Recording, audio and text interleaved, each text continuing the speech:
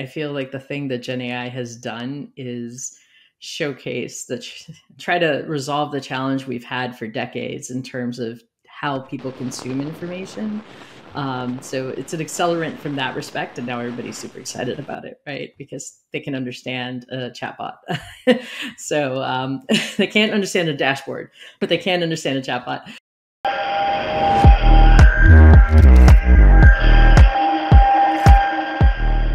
Welcome back to the Data Bites podcast, everyone. I am joined with the amazing Sandy Estrada. She is the Vice President and Analytics Practice Lead at Cervello.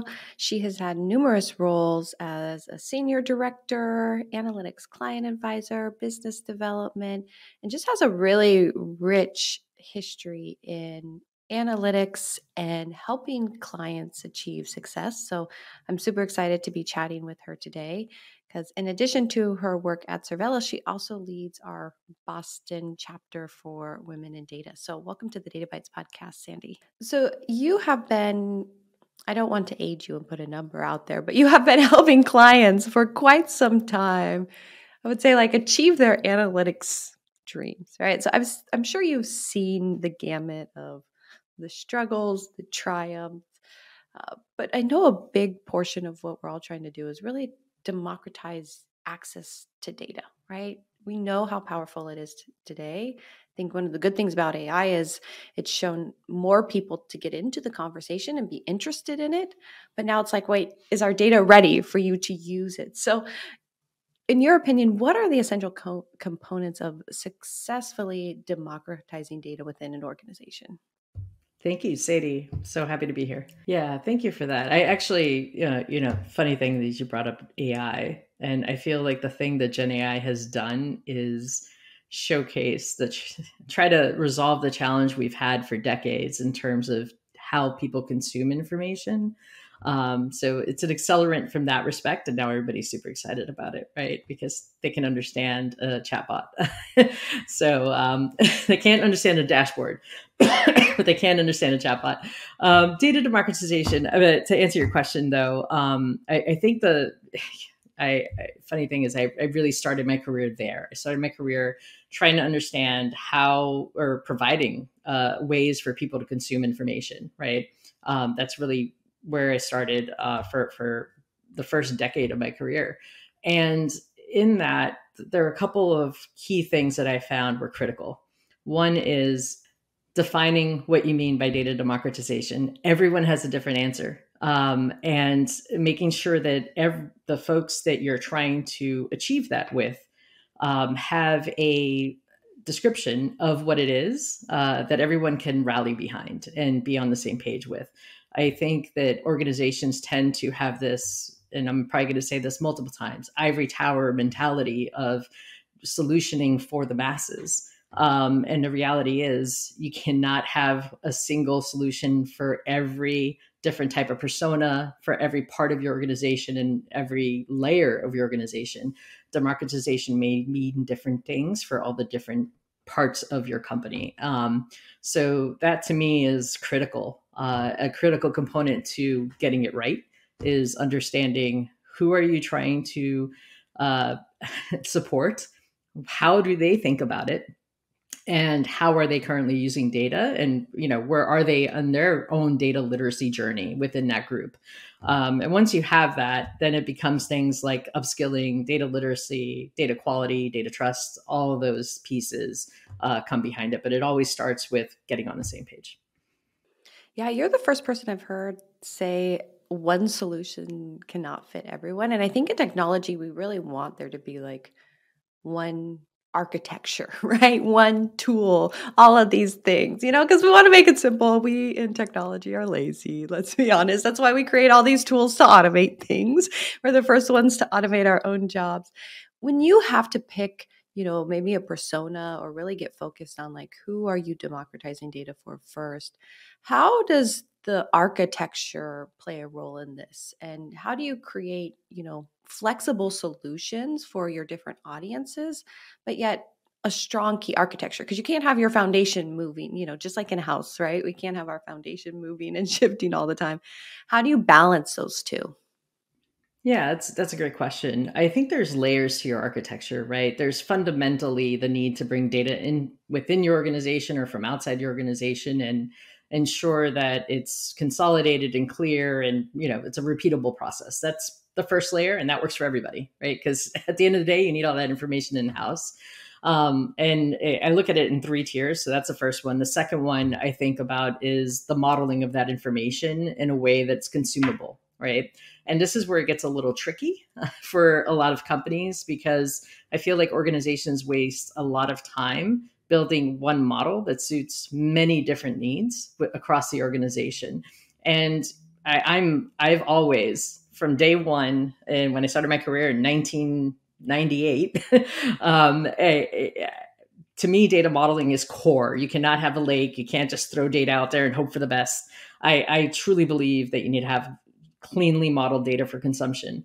So, and I never wavered from that. So it's kind of funny that nowadays people talk about it. And I just like, this was passe. Did I miss the boat? Because we've always been doing this. But my point here is ensuring that you understand how is that data going to be modeled for consumption and making that aligned to how it's going to be used for that core group, et cetera. Then the third layer is really how you're exposing that data from a consumption perspective, right? So, and it could be multiple tools. You might have somebody wanting to do Excel, somebody might wanting to write a query, somebody might want to have a dashboard, somebody might want to have the semantic layer on the dashboarding system and do their own ad hoc analysis, right? There's so many different ways. You might need to give it to a data scientist. There's many, many ways this data is going to be consumed. So you need to think about that technology stack also in terms of who is positioning it for that user persona and ensuring that it fits their needs. One of the things that comes up is, when do I tap into consulting teams and kind of have that extra support? And when do we do this internally? And it looks like you've worked in both kind of industry and in consulting. I also did the same. I started in industry and then was like, I love what we did with the analytics transformation. I want to go and do that in consulting now and do it for more companies. But if you're in the industry side, how do you know, like, yes, this is a good use case to tap into consultants and their knowledge or have that extra hands-on support versus, hey, this is something we really need to take on, do internally, build up the team to be able to make sure we can succeed? Right. And thanks for pointing out my background because I did spend a number of years in consulting, then went into industry, worked for two different financial services firms of different sizes, one massive organization, one smaller, and then went back into consulting. And I'm glad I did that. It made me a better consultant. I would say what I learned through that experience and what I keep seeing with my clients is that there are probably a few key questions you want to ask yourself if you're starting a new initiative or if you're just starting a new initiative. Excuse me. The first one really is you want to ask yourself, do I have resources available to truly focus on this problem? That's the first question. And if the answer is yes, keep going. This is a whole decision tree for a moment. The second question is, have they done this before and have they done it successfully? They may have done it before, maybe it wasn't a success. But if you have a team of folks, one, two individuals maybe, to, for example, go gather requirements, and they've never done it before, or they've only done it once, maybe it didn't go well. If you're looking for an opportunity to not only get it right and accelerate that engagement, what I would suggest is you reach out to a partner that is not only willing to help you, but also willing to upskill your resource that is going to be fully dedicated to that engagement. That's a step that I think a lot of organizations miss when they interact with consultancies, including ours. They do not ask us, or they do not provide a resource to be fully engaged at parts of the engagement. They wait to the end and say, okay, do the knowledge transfer now. And I always push for them to have folks on the team, primarily because it's a learning experience for them. And all the templates we have, our methodology, it's proven. We've been doing this for decades. I'm happy to give it to them and have them use it internally. They never have to call us again. So that's the goal, right? Is leveraging that as an upskill opportunity for your team so that they have the best practices, frameworks, methodologies to be successful on their own in the future. So that's my like 2-bit of this. That's when you should call them early, often, and make sure you have people available to make use of that capability in the future.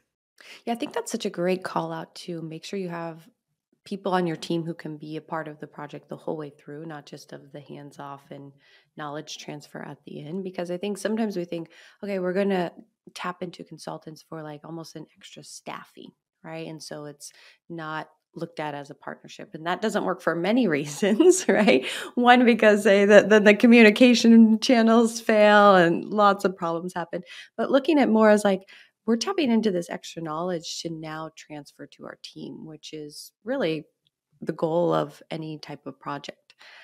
So I love that, really thinking of it as like a learning opportunity, and there's no better way to learn from that hands-on experience with it as well. One of the things that unfortunately I see a lot of teams miss in their data projects is unfortunately measuring their ROI, which is quite funny, right? Because, it's a little bit of like, guys, we have to drink our own champagne here, right? We talk about being data driven, all of this. And then it's like that last bit of the project. Wait, we forgot to track like what difference is this making? Can you provide some insights on how organizations can more effectively measure the ROI of their data projects? It's a great question. First is defining them.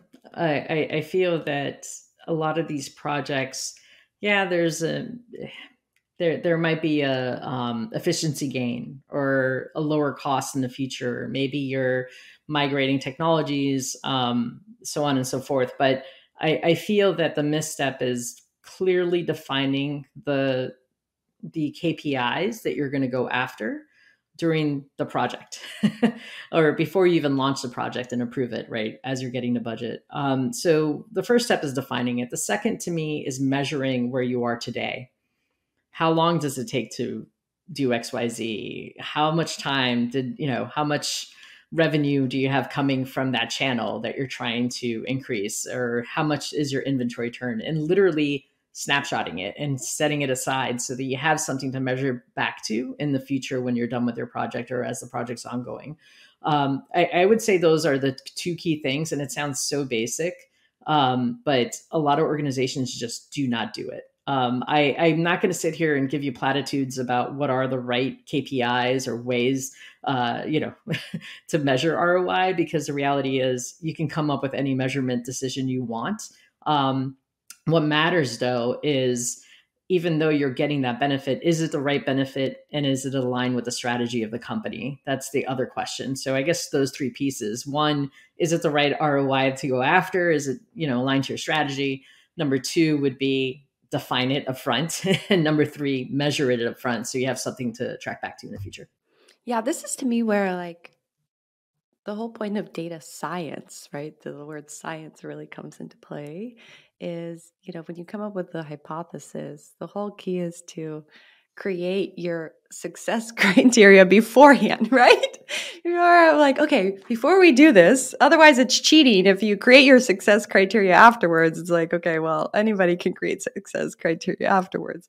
But unfortunately, I don't see a lot of the like our actual data science roles in an organization doing that, right? Of like, hey, let's put the data scientist on the data project that we're doing to measure and track our data project. Why is that? Is that like a lack of resources? Is it just something that's an afterthought? Why do you think that happens? I wish I had an answer to that question. I actually do not know. I'm sitting here going, why doesn't it happen? I think it's a combination of things. I think it's a lack of resources. I also think it's a lack of acumen. Quite frankly, the maturity of a lot of organizations when it comes to measuring the success of any technology implementation is quite low. The bar is low right now. And I think it's a matter of governance and acumen in terms of what the CIO and chief data officer wants to measure and how they want to measure it and showcase their success. So it has to start from the top. And if it's not required, people are not going to do it. Yeah, you bring up a great point in regards to acumen because This is such a struggle with so many technical teams, is just even getting the business acumen, and kind of vice versa, right? We always have like that translation barrier between the technical teams and the business teams. What have you seen work to better provide that knowledge transfer between business teams and technical teams? Today we have these amazing tools, have gone and sweep the internet and have this wealth of knowledge, and yet we still have trouble communicating between technical and business teams. It's like, okay, sometimes we got to solve some of these, core base one problems. How do we start to increase that collaboration and more so knowledge transfer between those two teams? Yeah. I find it interesting that you call it knowledge transfer.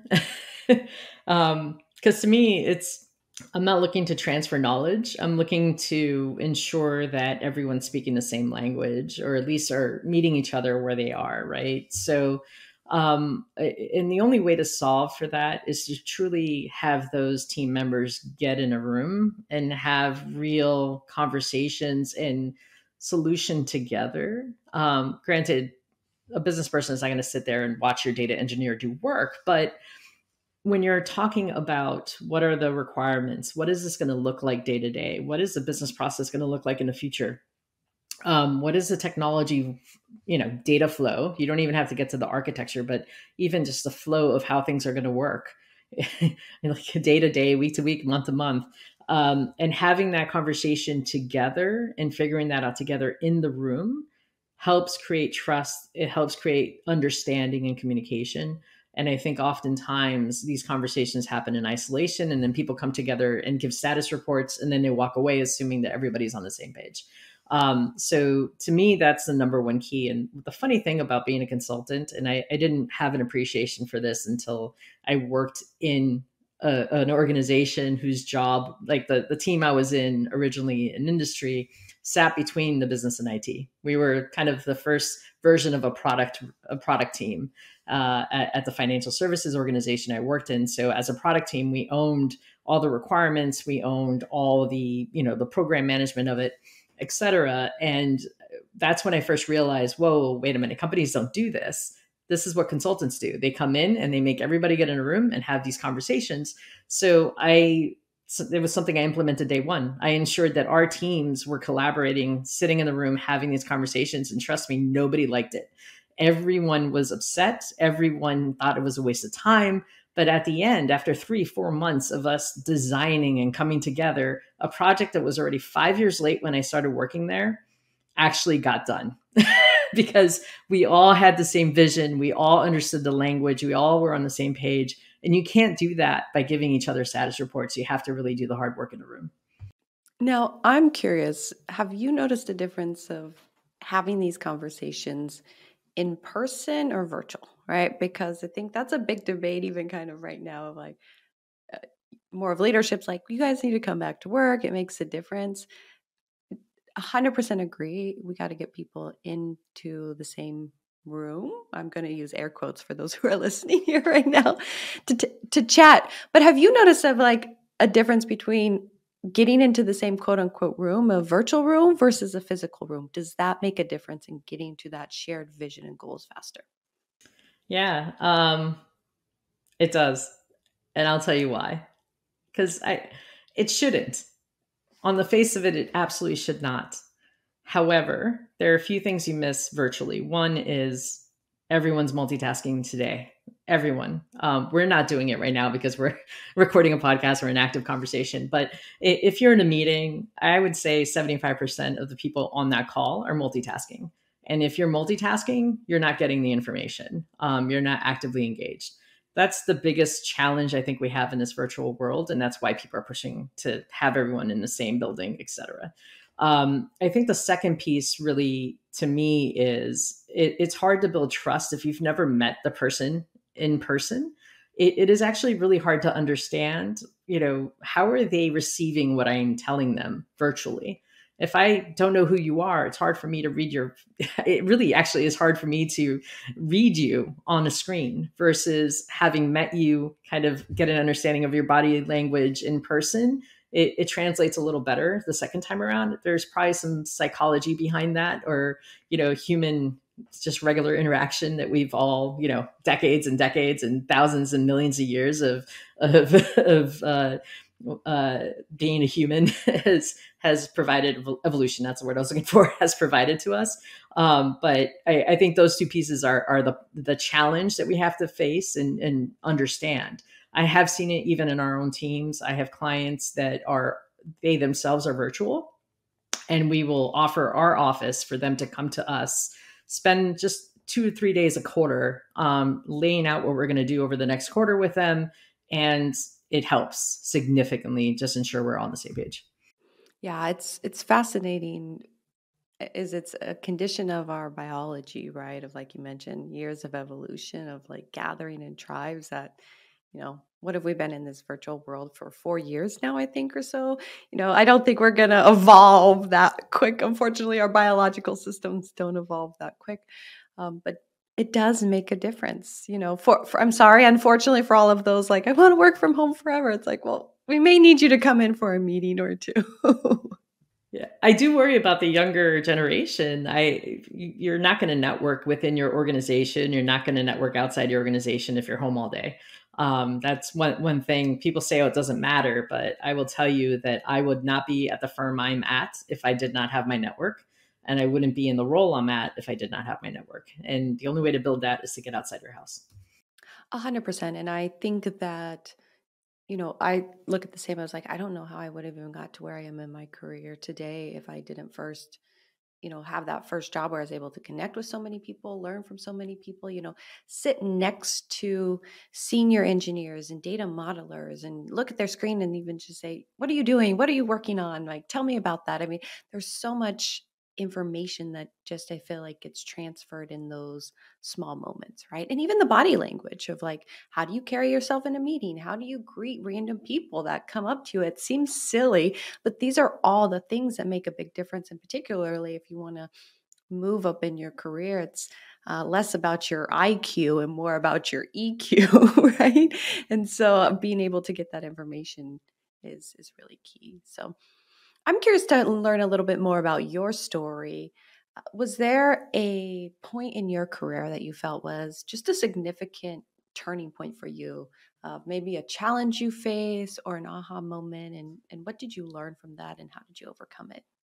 Yeah, I get asked this a lot. And I definitely have many pivotal moments, I think, in my career. But the one just yesterday, I was at an event and I had a huge aha moment about the last couple of years of me as an individual. I have transformed into somebody who's finally confident with my voice, and I'm an executive. I report to the CEO of our firm. I have a very large team. There's a whole list of things that I could talk about in terms of what I've accomplished in my career.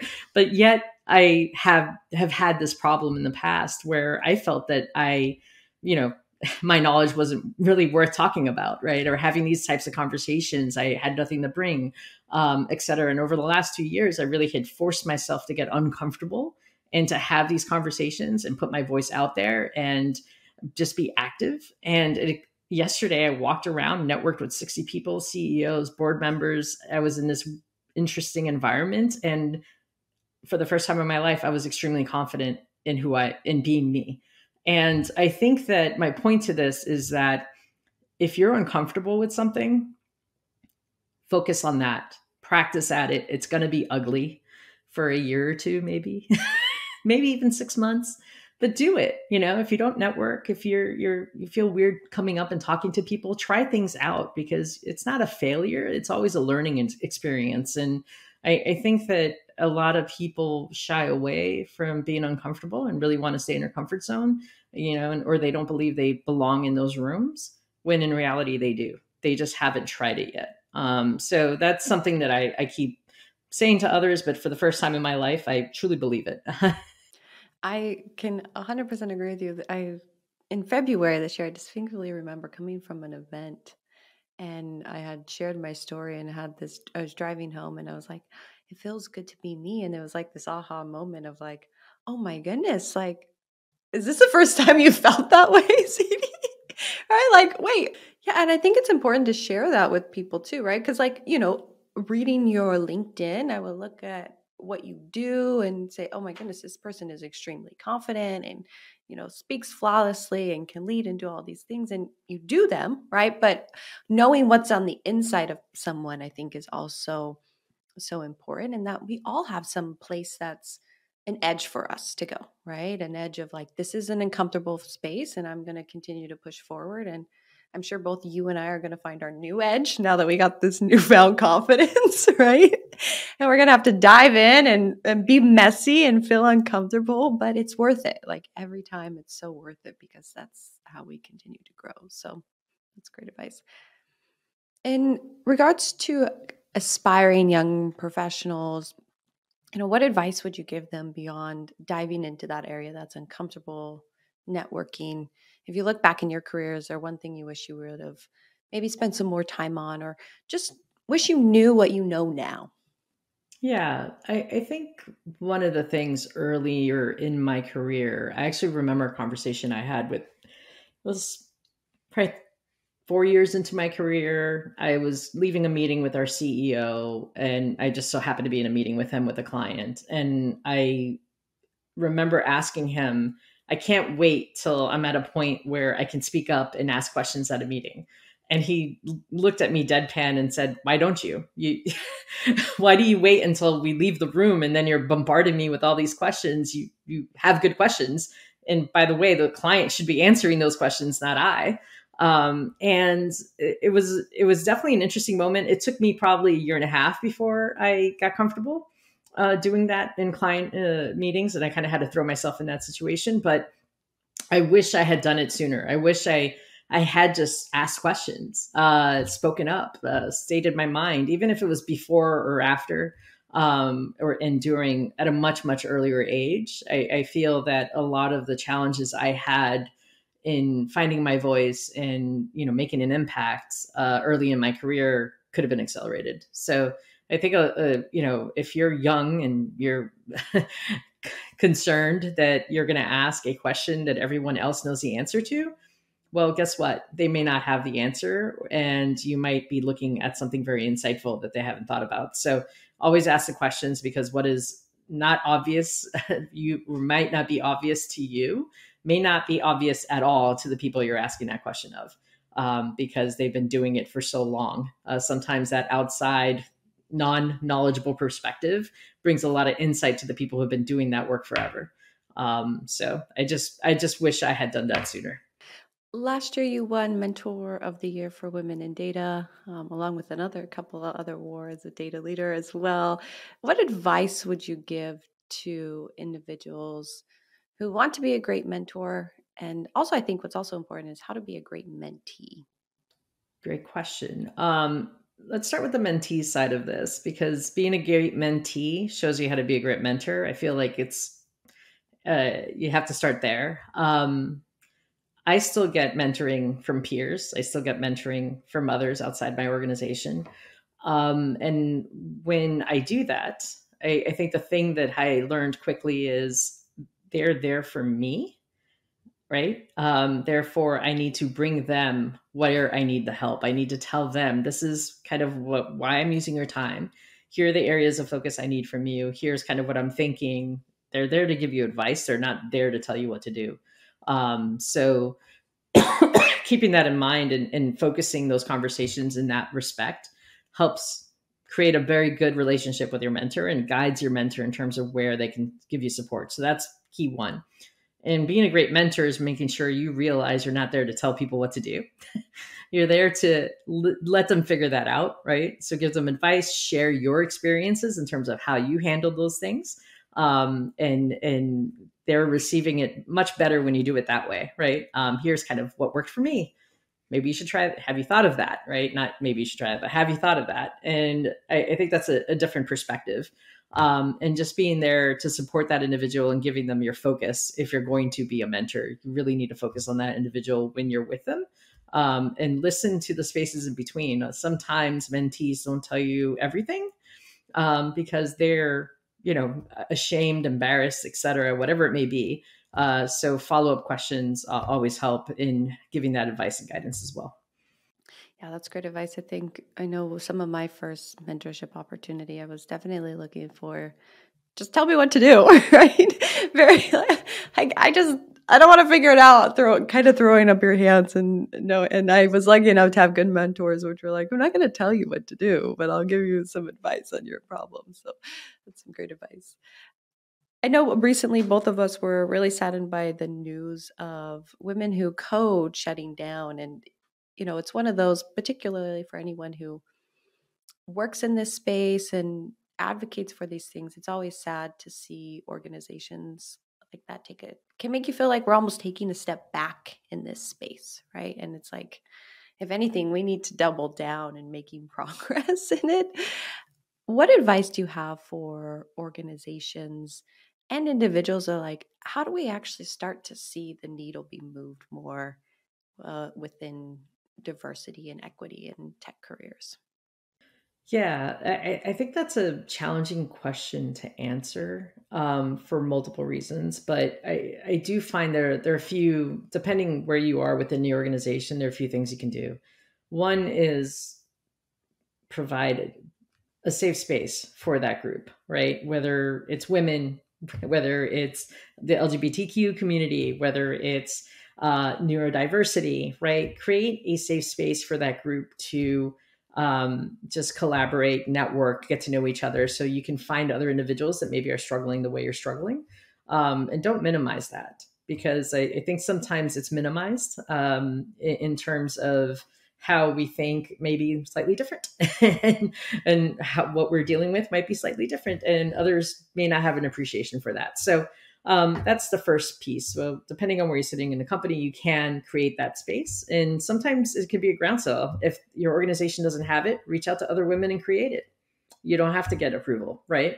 That's one piece. The second is, if you're a hiring manager, make a point, make a point to tell your team, I need to see, for every male resume, I'll give you an example. For 10 male resumes, I want to see 10 female resumes. I don't care how bad they are. I just want to see it, and force the conversation. I think oftentimes we hope and pray people are doing the right thing. But I trust but validate is what I tell everybody. I want to trust you, but I'm going to validate that you're doing the right thing by making you do certain things in return. So that's just something, a little trick that has worked for us. We've found we actually have a plethora of women leaders now at our firm.